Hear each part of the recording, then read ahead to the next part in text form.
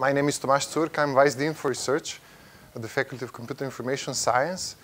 And I'm also responsible for the doctoral studies at our faculty. So welcome, everybody. So the topic for today is the doctoral studies at FREE, and I hope we'll provide some useful information and motivate you why study at FREE. So why become a doctoral student at our faculty? I'm sure that the reasons why somebody decides to become a researcher are varied and different, right? Everybody has his own motivations. But I think that the underlying theme is this wish to discover new things, perhaps a wish to give back something to the society and improve the society through science. So I hope that this is at least part of your motivation, right?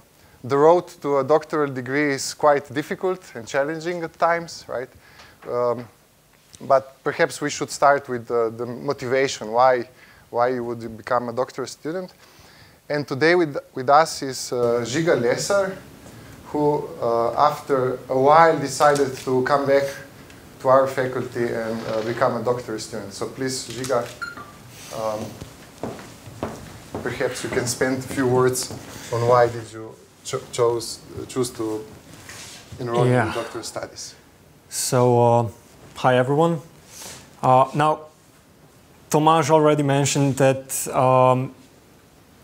to be a doctoral student, you have to have a desire to learn new things, to research something new, to find out how things work. And from my perspective, this is just a part of the story.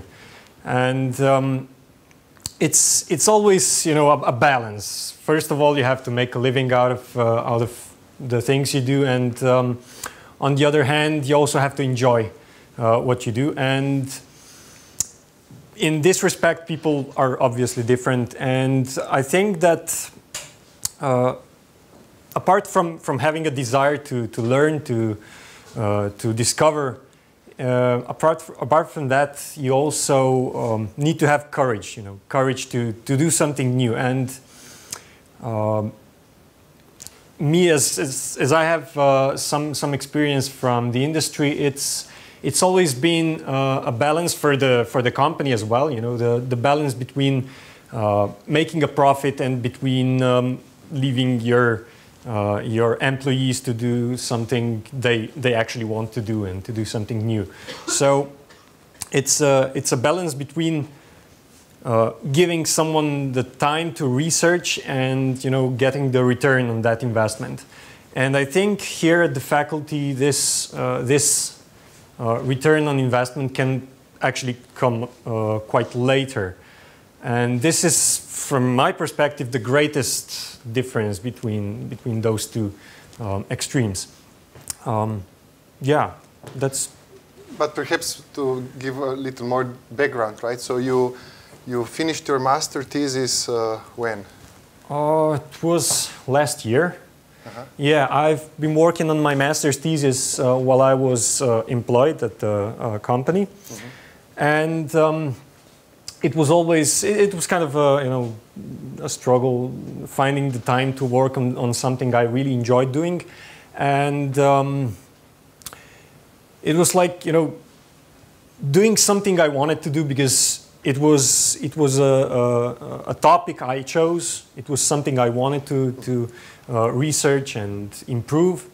And on the other hand, I had my regular job, and just balancing the time I was willing to invest on one thing or the other thing. This was the major decision to make.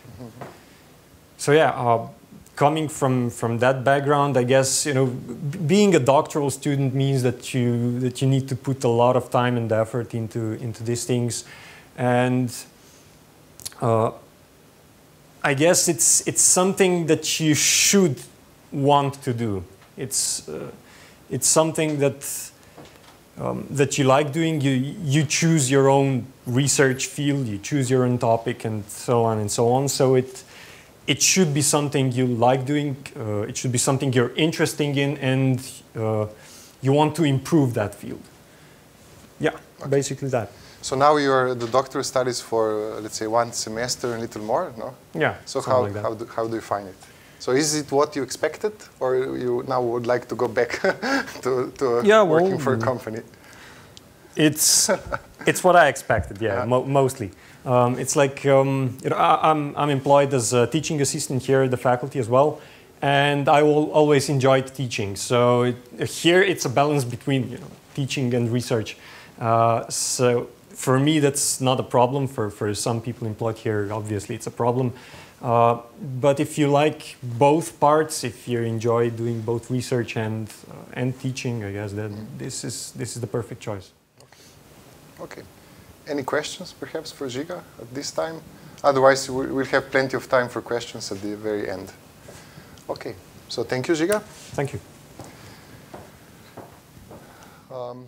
So our doctoral studies is really the top doctoral studies in computer science, and we can prove this with our students that went through the study. So here are just a few names of recent graduates that went abroad. Of course, we have many other graduates that work more locally, right? But there are just, let's say, these big companies like Google and Facebook, where our students where the doors for our students are wide open, I think.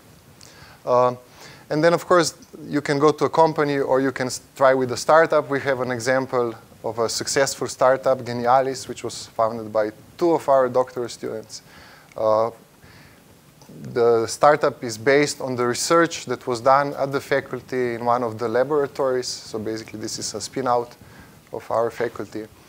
And of course, we have also very bright students that are now researchers at such highly prized universities like Stanford. So Marinka Žitnik is one really bright example of a really successful doctoral student. So I think that once you finish the doctoral studies at our faculty, the doors are open to many different types of further employment, depending really on your preferences. So as a doctoral student, you spend most of the time doing research. And this is something that you will have to do under the supervision of an advisor. So if you still don't know who your advisor will be, there is a list of potential advisors on the webpage you should explore. So for each potential advisor, you will find a short description of the research topics that he is interested in, and also with a link to his homepage so you can learn more. And I encourage those of you who are not still sure who the advisor will be to contact as many advisors as possible just to see which is the best fit. Because selecting the right advisor is, let's say, the most crucial part of starting doctoral studies. So these 45 advisors work in 19 different laboratories that cover these 6 major areas.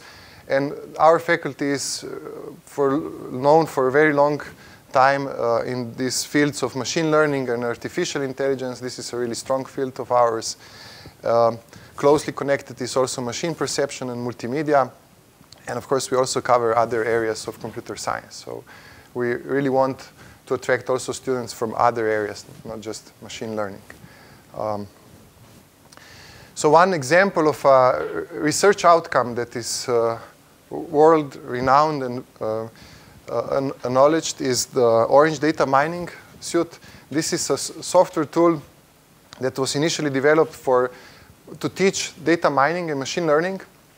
But over time, it has grown into a serious tool that can be used for serious research and also in companies. So now we have a really wide base of users. So you can see here over 1,000 daily downloads of this software, a number of 3,000 and more subscribers to our YouTube channel where you can learn how to use it.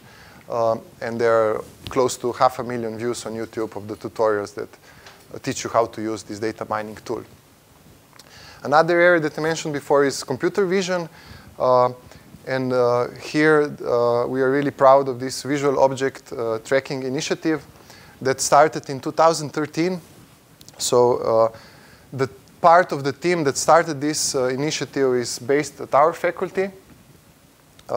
And this is an example of really achieving a high impact on the wider research community, because this initiative somehow standardized the visual object tracking problem, right? So they provided a framework, they provided a set of tools, they provided data sets, which are always critical to evaluate new tracking software. And they were able to build this really large community from all over the world that is focused on this research topic. And in this occasion, I would like to ask Alan to come here. So Alan is one of the members of this initiative and also of the laboratory that is behind it. So perhaps, Alan, you can tell us a little bit more about not the specifics of this, but perhaps just how the research work looks like in general. Perhaps what is the role of the supervisor that you see? So Alan is now pretty much close to finishing his doctorate, right? So he fulfilled all the requirements in terms of publications even before he started his PhD study, so he's really highly productive. Perhaps you can tell us something, what is your secret as well? Okay. Hi, my name is Alan Lukežič, and I'm a young researcher here at the faculty. I'm in third year of the study, and I think that the PhD study is appropriate for everyone who likes working on problems which are not known how to be solved in advance. And I found very important that students have at least a rough idea about the topic which they will be working on. My experience is that having a solid knowledge about the topic definitely helps in good start in the PhD. Then the second important thing before the beginning of the study, I think, is the selection of the supervisor. Having a mentor who is expert in his field, I think is very helpful for a student. And on free, we have a lot of mentors which are among the top researchers on their fields. And another good thing before the beginning of the study is to know the mentor. So you know his style of work, and so the quality of the study can be much higher. And the quality of mentor also impacts the time which needs to be spent by the student. And usually there is this perception that PhD students are working all the time, but my experience is completely different. I can say that I am able to do all the work which needs to be done during the working hours. So I have most of the weekends completely time for myself. And but of course, there are some high peaks during the year, especially before some conference deadlines, where some time needs to be sacrificed. So I will finalize this with the final thought. I think that PhD study on free is a very good option, and there are a lot of aspects which impact the final success of the study. But at the end, the most important is students' will and hard work, which is he want to put in the study. So, but still the hard work, but still within those 8 or 10 hours max. Focused hard work. Focused, yeah. So and time to reset. So, but still, this is at least it's a mystery for me, right? So you say that you have free weekends, but you're still able to produce a number of publications and results, right? So, I mean, I still don't understand how you do it. I find these two things very important. Solid background. I was doing my master from the same topic I'm researching now, and I think this is very important for this. And of course, having very good mentor is also so a very one part focused of the mentor that gives you just the right work where the, let's say, the chances of success are high. Yeah. Because usually most of the research time is does not really lead to good results. No? It's looking for an answer. Yeah. Okay. Any questions for Alan, perhaps? Okay. Thank you. Thanks. So now I'll give the word to Danijel Skočaj, who is the in charge of the doctoral studies at our faculty. Yep. Thank you. Yeah, so I'm the coordinator of the doctoral studies. So if you have any question about that, you can also address them to me. I will just briefly describe how does the student program look like. So I won't go into details. We can discuss that later on, but just to give an impression. We have like from this year on, so we will be the first generation actually that will enroll into the 4-year doctoral study. Until now, it was officially 3 years long, right? But don't be scared. I mean, nothing will actually change. Even a single student until now did not finish his PhD in 3 years. So all of them needed at least 4. And so from practical point of view, we will just recognize the complexity of the study officially, right? So what we did, we actually inserted this 3rd year of individual research work as an official year of study, which was already what was happening now. So, but still, if you would like to finish before I have to, in 3 years, you can still do that. So you can somehow finish it earlier, but believe me, there won't be a lot of students to do that. Not because it's, simply because the PhD study is challenging, right? It's not like undergraduate, so you do not only learn something new. The main point here is to contribute something new. So the main point of every PhD is our contribution to science, right? This is what is expected from any one of you, and you will be focused on this from the very beginning to the very end. How does the study program look like? So we have most of the work that you will invest in your PhD is actually research work, right? Doctoral dissertation preparation, individual research work, and so on. So this is the main point, right, of your PhD. In addition to that, we have a couple of courses that are supposed to help you with this research work. Right? We have 5 seminars. In 1st and 2nd year, we have seminar 1 and 2 and 3 and 4.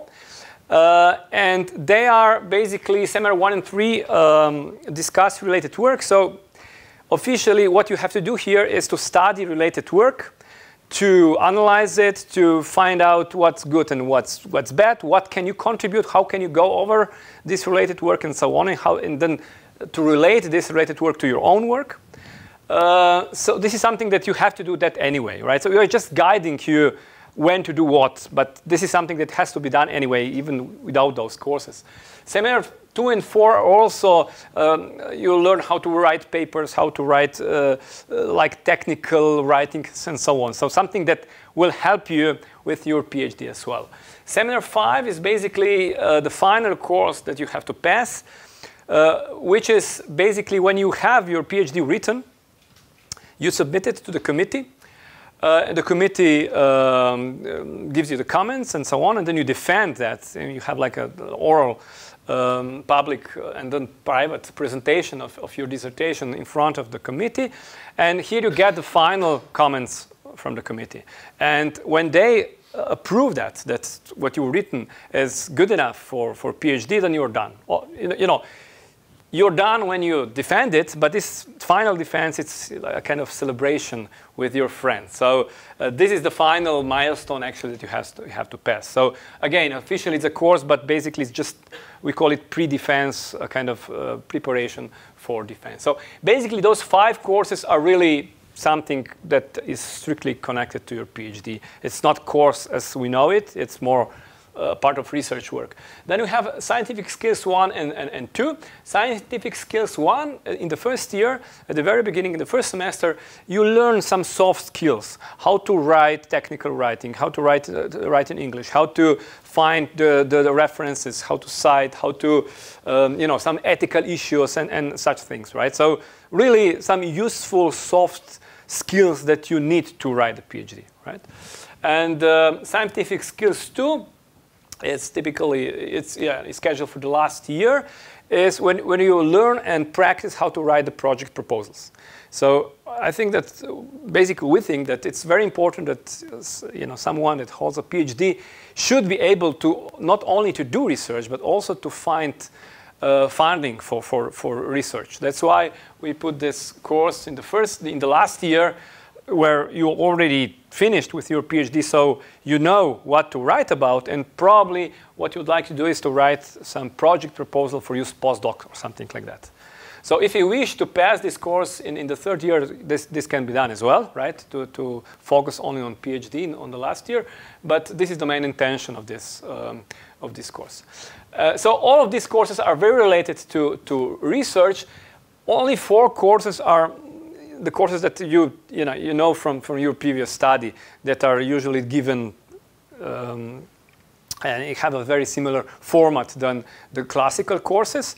They are in the first and the second year. So we offer a number of courses you can select from. These courses are given every second year, so that we kind of pool students, that there is more students attending the same course, so that the students can even collaborate within each other. So even in these seminars, the students are very encouraged to present their work to the others, so that you not only work on your PhD, but you also listen to your peers and you learn something more than just your narrow field that you're conducting research on. So we have currently this list, but this list can be even extended. We'll see every year we update these lists of courses that are given in order to offer as wide selection as possible, because also these courses are not intended that that there is something that you have to pass and it's not related to your PhD. So our hope is that these courses are helping you with your PhD, right? So do you select the courses that will help you to achieve all the goals that you set in your PhD topic proposal even faster. So, and I always say, so it's even these courses, they are not like in the first or second Bologna cycle, right? So I always say I look at the PhD students differently than on freshmen in the first year, right? So the PhD students are our colleagues, right? Usually they work with in our labs, or so it's like this way of how these courses are given is a kind of different, right? And typically the greater part of these courses is the project that the students do, which is usually, hopefully, is really related to his or her PhD, so that you basically do both things simultaneously. From the official point of view, maybe I just didn't mention, but in the second year, you have to basically to prepare the PhD topic proposal, right? So, and then you officially submit this to the university, and then you get this PhD topic proposal approved, and then a committee is assigned that actually follows your work until the very end, right? So here you really in the middle. So basically, in the 1 month ago, basically in the beginning of the March, we have this deadline for submission of PhD topic and proposal. So you have, let's say, 1 year, like 3 semesters. Time to really crystallize your idea, what will you concretely do, right? So try thinking about your PhD topic already now, right? And when you found a supervisor, talk to him or to her, and at this time you should know what you'll do. And as, I don't know, Žiga mentioned, this is really, you will live with this problem for 4 years, and you'll spend a lot of time on that, and you really should enjoy doing that, right? So that's my main message. PhD study is not like first or second cycle. In the first and second cycle, you learn something that others did, right? You learn how to use something that others developed. Here, the main emphasis is not only to learn, but it's mainly is to do something new, right? So to contribute something, to develop something new, so to invent something new. And you must have this drive to do that, right? So yeah, this is about the program. We adopted this program a couple of years ago after we had a lot of discussions with the students. So basically, we improved the program according to the students' responses, basically.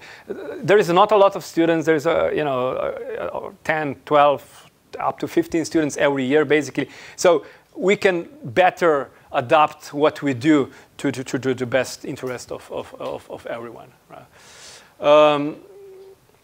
So we really want to position our PhD study as well as research in general in international area, right? So like for every PhD student, the collaboration, international collaboration is crucial. Like dissemination of his own ideas, reading the papers, discussing with other peers all around the Europe, all around the world about his research, about their research. So this is where the actual value comes to the place, right? So our faculty, we really collaborate with, all these purple colored countries. There are just a couple of universities listed from all the continents, basically, that we collaborate with. And we really very, very encourage this exchange of ideas and the research visits and so on. We even, at the faculty level, we offer some internal fund for co-financing these research visits and conference visits. So if you publish a paper on a great conference, then you can ask for refund from our university funds. Typically, the laboratories, they also have some funds to support such kind of research, but we find this really very important for the students. That's why we also ensured some additional funds. So if you like traveling and meeting other people, this is not only this is something that is almost required, I would say. It's very useful for all the students, and you will enjoy that for sure. So, but not that we only like for our students to go abroad and to socialize and to meet and to network with other universities.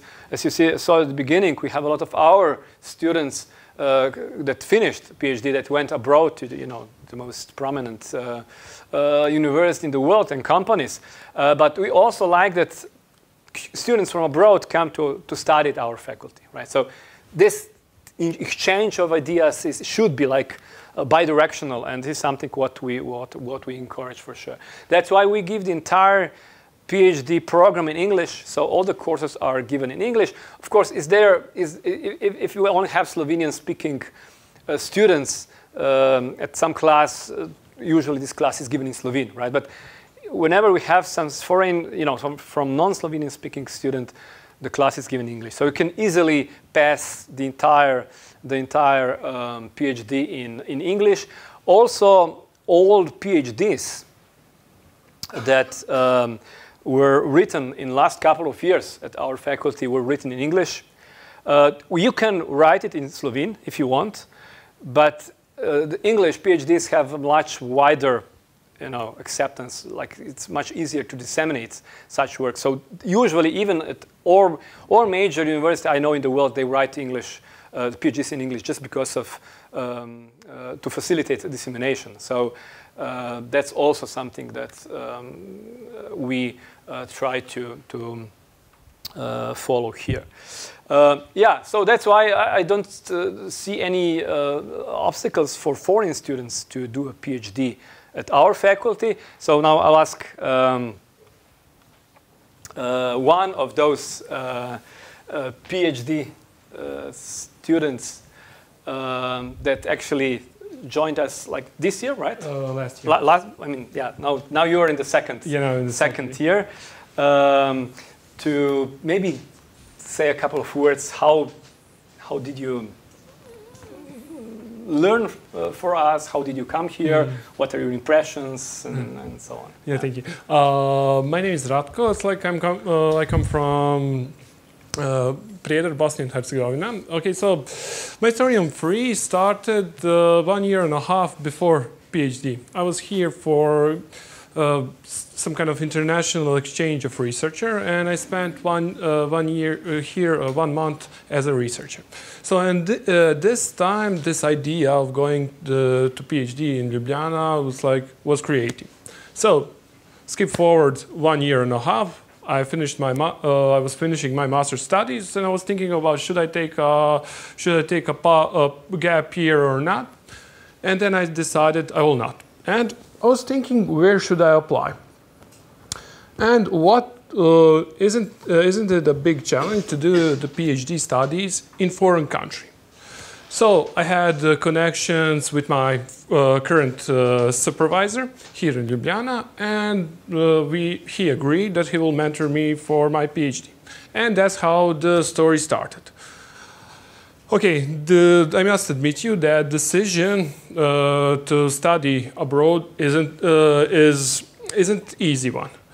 When you enter new country, new environment, you need to get through the adjustment process. But this adjustment process was very easy because of the hard work of the people in international office.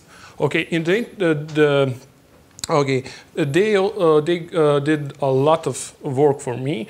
Okay, I skipped a lot of papers, a lot of formality to go to enroll here, to get in my PhD studies, and concerning the bureaucracy of getting visa or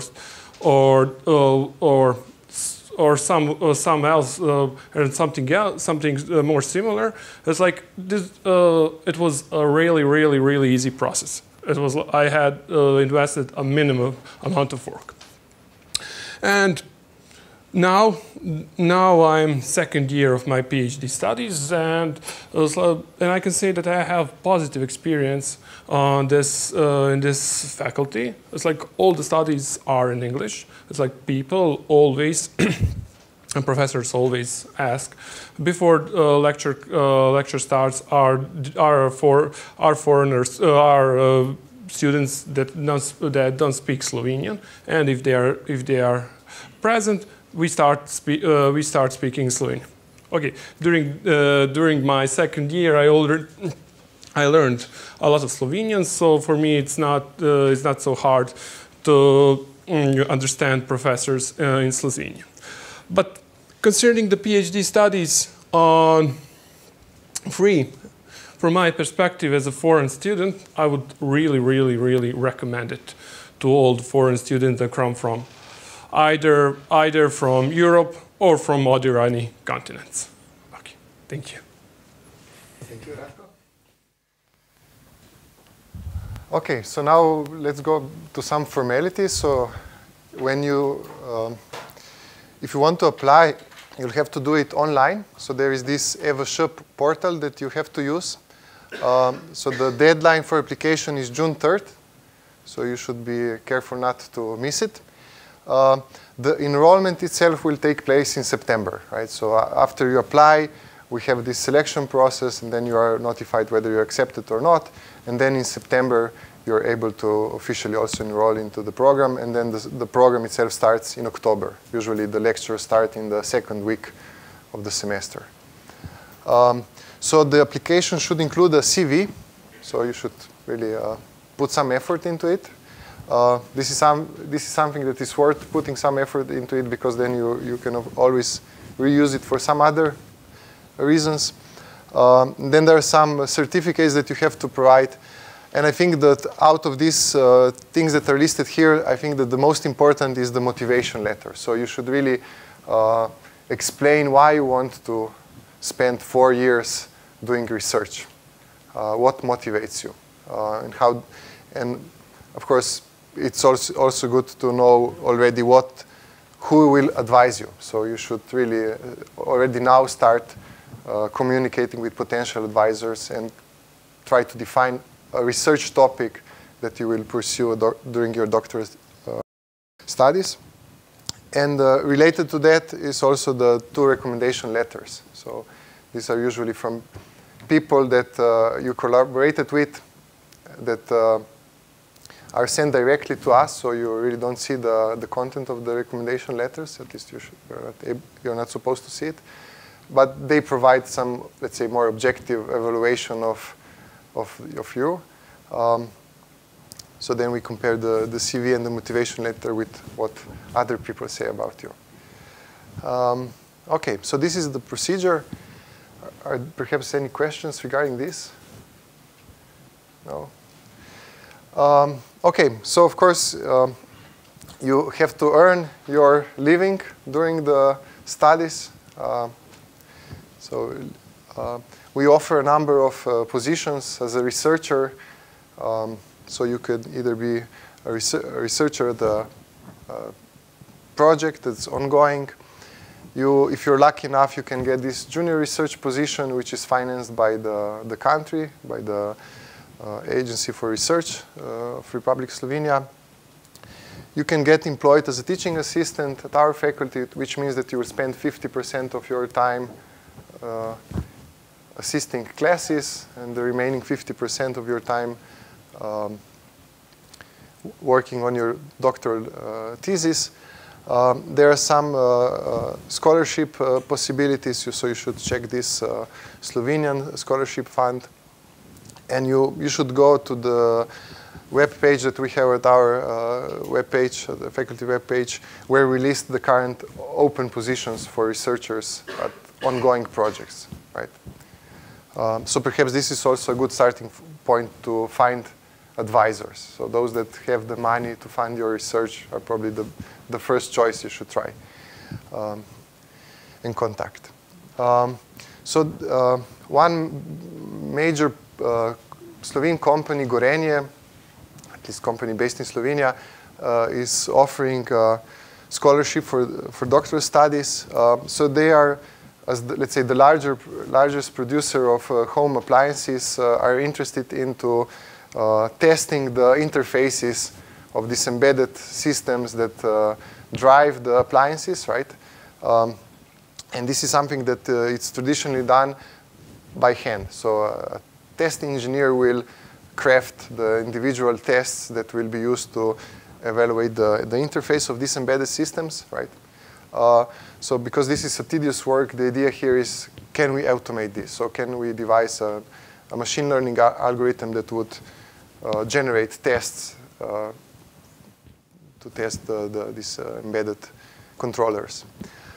So if you're interested into this research area, you should contact Gorenje. Another research opportunity which is new is this collaboration that we started last year with the Joint Research Center. So it's based in Italy, in Ispra, which is a relatively small town north of Milano. So this is part of the European Commission. So this is a really large institution. So the whole JRC employs over 2,700 researchers that cover all the different areas that the European Commission is interested in. And their main task is to really understand some, let's say, problems that are related to the, let's say, to the, in this case, cybersecurity, and advise policymakers what are the laws that need to be passed in order to somehow regulate certain aspects of how the European society works, right? So here you have the chance that through research you can impact the laws that will be passed at the European level. So the unit that we are closely collaborating with, it's specialized in cybersecurity and law enforcement. So the idea of this collaboration with JRC is that they fund doctoral students for 2 years. So for 2 years, if you pick this option, you'll be employed by the European Commission, which means a really nice salary. So you're working for the European Commission. But besides that, you get the chance to meet all these researchers that are, let's say, top researchers in the European arena in cybersecurity. So there are two topics that will be advertised for this year. So one is machine learning for user profiling and anomaly detection in this smart environment. So this is a really big issue, right? Because the home automation and the smart houses and the smart city is bringing many sensors in our daily lives. And of course, they are concerned on what are the privacy issues related to this, right? So how to protect the privacy of, let's say, the average user. So what are, let's say, at the end, what are the laws that need to be passed that will regulate what kind of data can be used for what purpose, right? So that we are not under the big brother. The other topic is machine learning for image and biometrical data analysis. So this is related to the law enforcement. So JRC is collaborating also with Europol, which is the, let's say, the international European police. And they, of course, when they gather some criminal data on some criminal activity, they need to analyze this data. Usually these are images or voice recordings or video recordings or some sensor data. Also, let's say the computer in the car will record something about the movement of the car. And sometimes also this data has to be analyzed. So this is another topic that is really of interest. So the idea of this collaboration is that we bring the expertise in machine learning, because they are experts in, let's say, wireless and smart home technology, and they are also experts in, let's say, biometrical data sensors, but they really lack the machine learning expertise. So this is what the doctoral students will bring to them when they are there working in ISPRA. Okay, so I think this concludes the formal presentation. Now we are open to